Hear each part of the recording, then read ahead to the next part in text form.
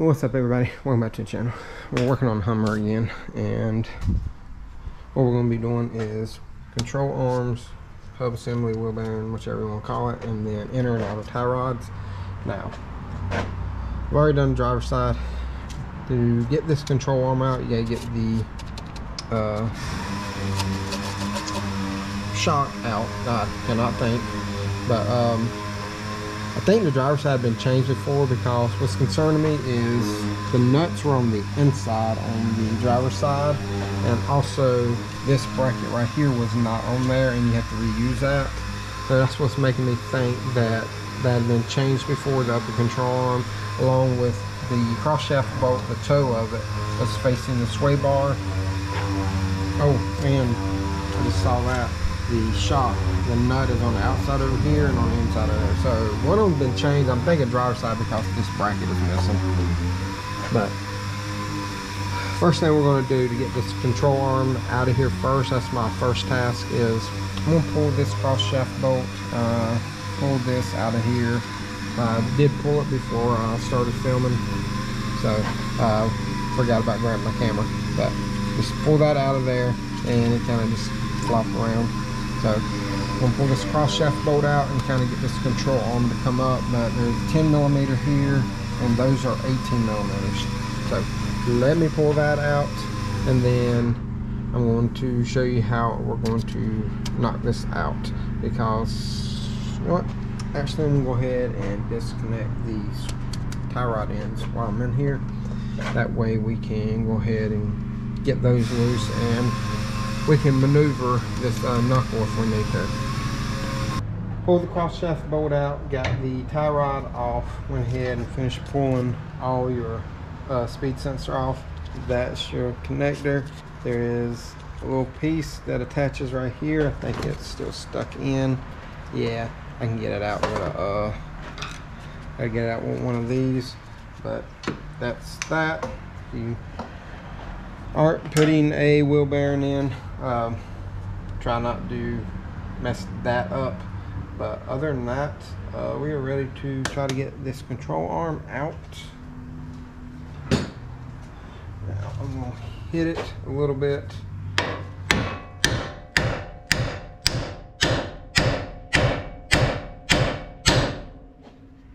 It's just starting to come up a little bit.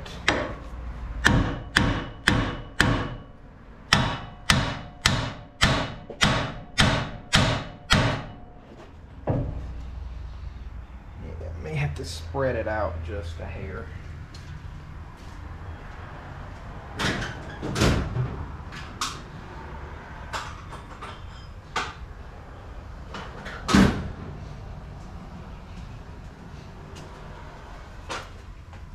If I can get up in here. The other one come out a little bit easier.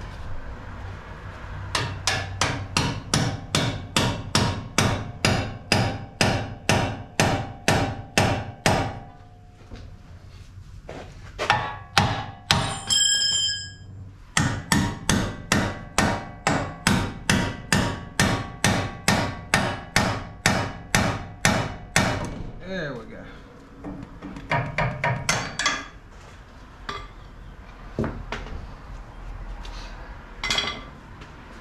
Now, that was a little bit harder than the other side to get off.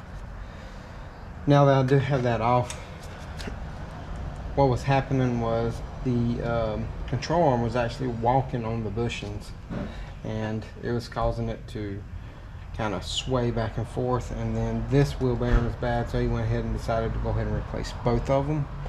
But now we're gonna have to take control arm off, but to do this we have to take the shock out, and I think that is a, yeah, I was thinking it was a 21 on the top.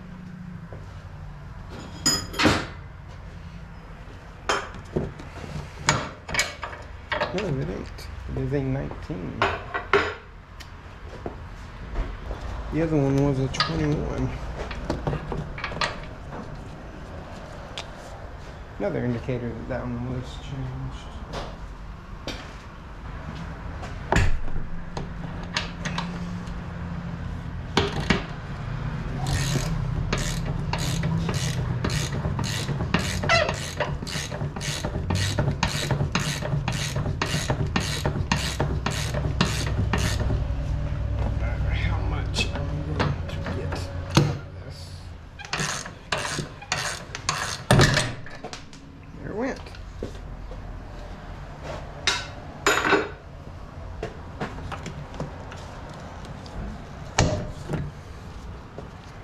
That's your top piece, and you see where somebody done smashed it all up. Now, the bottom bolts are 21s, I know that much. Make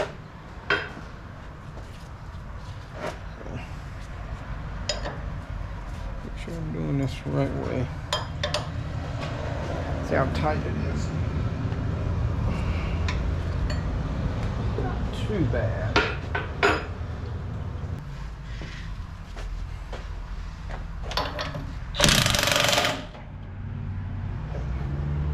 Figured it was going to spin on me.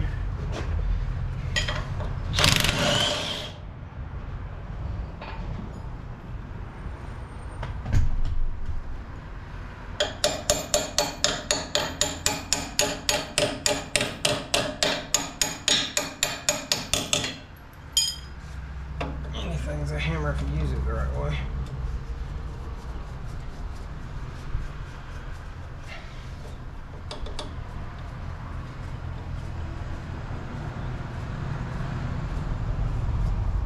Also, if you need to change your axles, this would be another good time, because you gotta take these, I think you gotta take the shock out to do the axle on here too.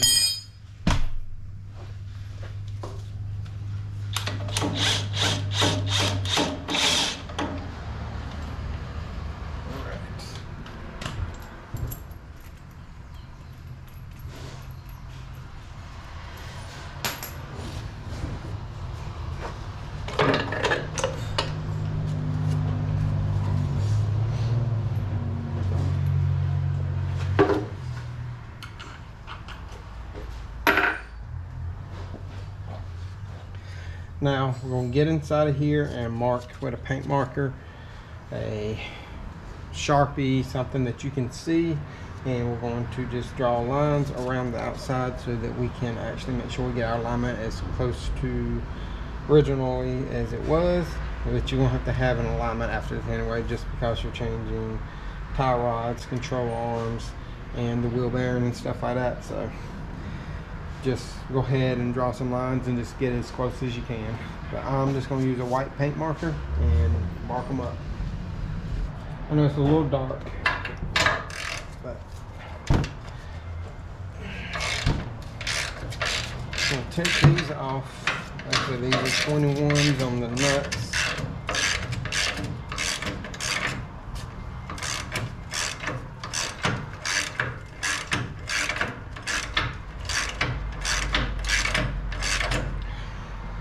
So let me get these nuts off real quick, and then I'll show you how I'll pull it out. It's just it's going to take a while to loosen all these. I don't want to bore y'all with all that. Try to get y'all in here. Now the back one on here is going to be an easy one to get out. It's just like that. And on the outsides, they do look like that. It's just the nut.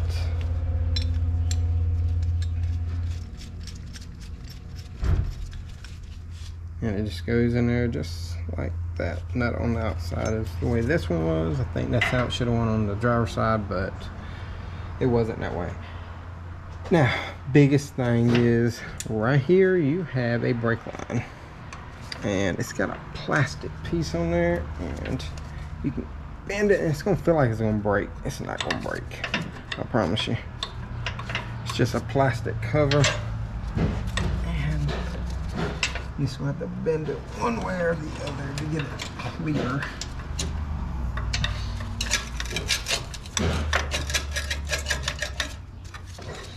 Because it's going to hit one way or the other. Come on.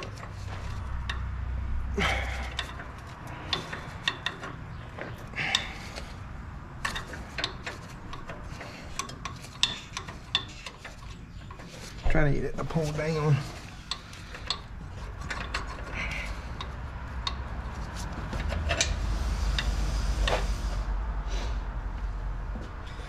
Right, we'll get a pair of pliers.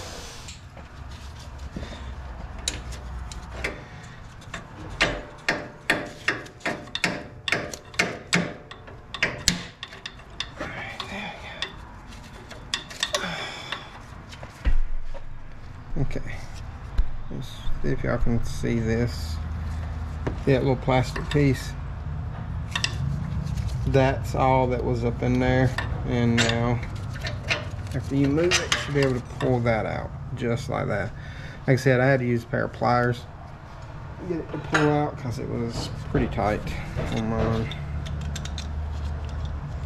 First time I ever done one of these, I thought I was going to break it. Like, it scared me half to death. Let's set this somewhere over here so I know it goes on that side. Alright, pull it out. And you can see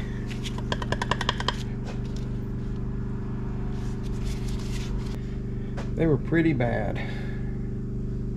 Now, next step I'm going to do is actually put the control arm back in here and get it started, kind of situated before I start taking off the brakes and stuff for the wheel bearing. So here's the control arm. They are lettered R and L for left and right. Right is always passenger side, looking at the front of the car, like from inside the car to the front. If you're in America, it's going to be passenger side, but yeah, we're on the passenger side, and you may have to hammer this in a little bit. That one slid in pretty decent.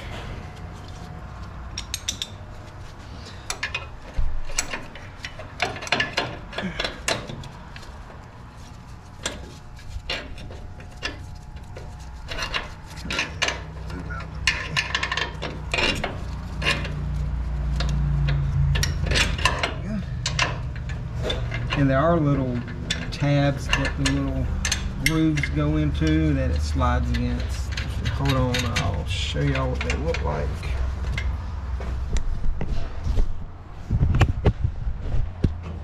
So these little grooves right here, there's little tabs right there. Now they're sticking off. That's where those little grooves go. So make sure that you line them back up. I know I'm moving y'all all around. Sorry about that. I started this job yesterday, actually. Then some stuff came up and he needed me to do a few other things because I am at the car lot.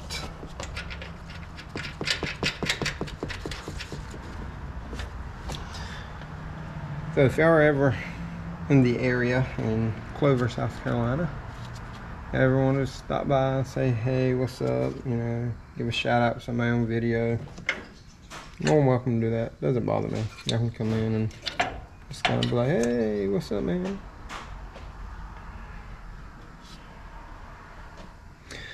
Alright, now I'm going to tighten these down a little bit. I'm not going to tighten them down all the way because you need pressure, like the weight of the vehicle on here before you torque these down. And I can't remember torque spec right off the top of my head. So I'll have to look them back up because I did the other side yesterday. But I'm going to just run these down till they're just probably about touching little pieces. So let me do that real quick. I have this tight enough to where I can move this up and down, as you can see. And we're going to go ahead and do the wheel bearing now. And just two 19 millimeters I hold the actual caliper on. I've already taken one off and loosen the bottom one. That's this. There. Now you should be able to just pull this caliper up, and then you can, I got like a little hanger, you just hang it right there.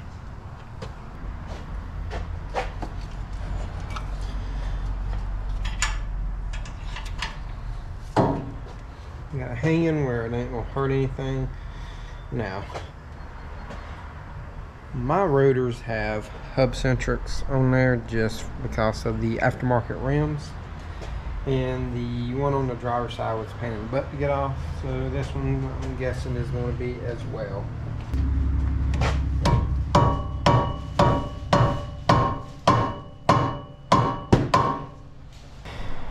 Yeah, I think they're going to be a pain in the butt just like the other one. So I'm just going to have to go around and keep hitting it with my mallet because we're reusing these rotors and I don't want to mess them up.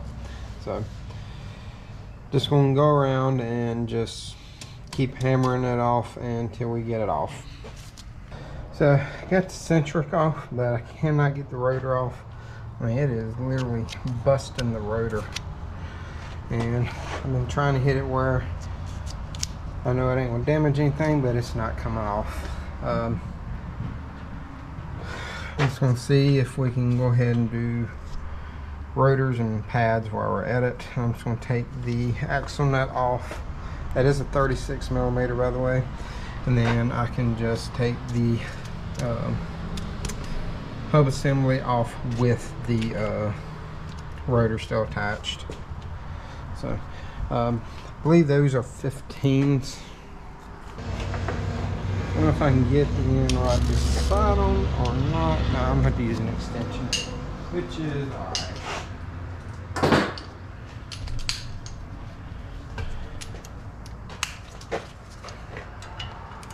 Should only be 3 of them.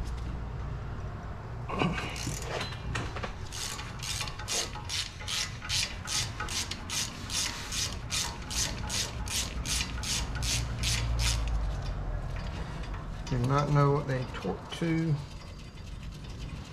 Like I said, I have to look up all the torque specs again.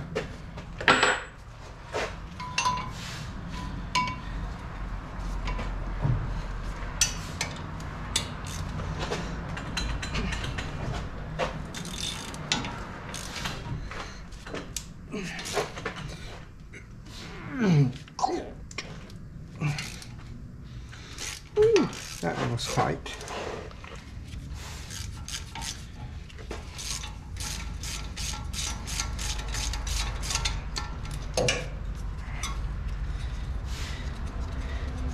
Just getting the initial brake on it is the hard part.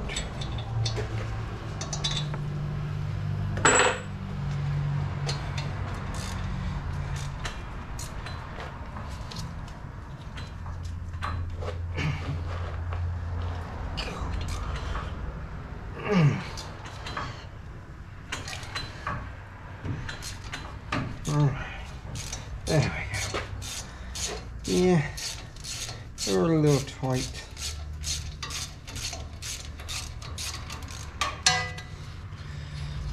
As you can see, I'm threading them off by hand once I get them pretty much loose.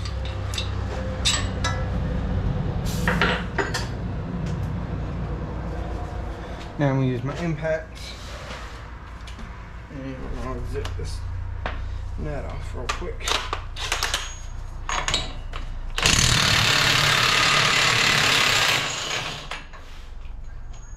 There's a washer behind it. Those are them.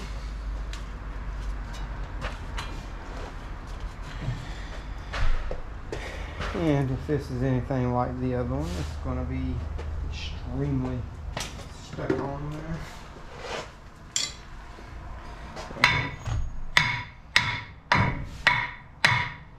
You probably, pardon my language, but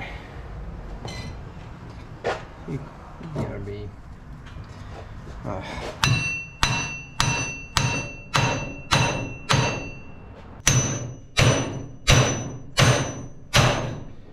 Ooh.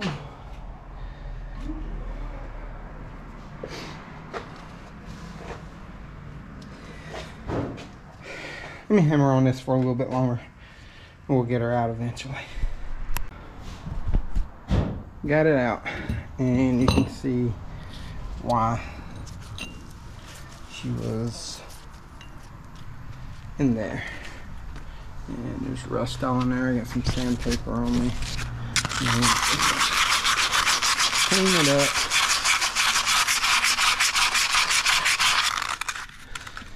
And go around it.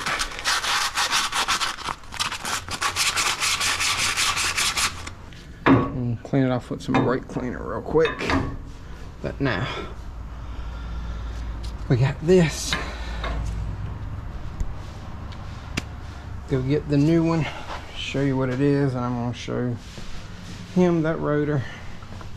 See if he wants to go ahead and do brakes. That's we're already in here, and it ain't no extra charge. and labor. Where's the wheel bearing? It's right here. Like I said, I do not know where he got these from. He already had them.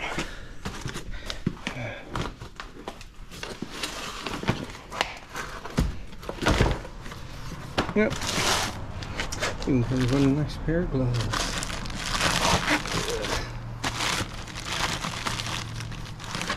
I don't have any part numbers on this either. Come on, open up. Big one. Come on off of there. There it is. Make sure you put your dust shield back on right. Kind of flattened it out a little bit compared to what it was. Kind of straightened her up. Now, this does go against it like this, I believe. Yeah, it goes just like that. But I think it goes something like that. I'll figure it out. I'll show you before I put it on. But I am going to show him the rotor and everything and see if he wants to go ahead and get brakes for this.